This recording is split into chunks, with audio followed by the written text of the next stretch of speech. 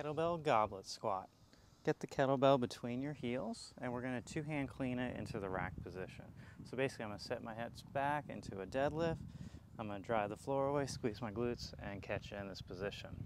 From here, what I'm going to do is I'm going to engage my lat muscles. So what I'm going to do is think about squeezing oranges in my armpits, make orange juice. You can also think about just driving the armpits, the elbows in towards one another.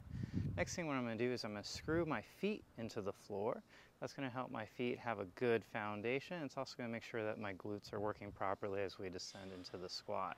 So from here, my lats are engaged, my abs are braced for a belly slap.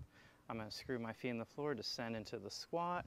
When my hips get to about 90 degrees, I'm going to drive the floor away and squeeze my glutes.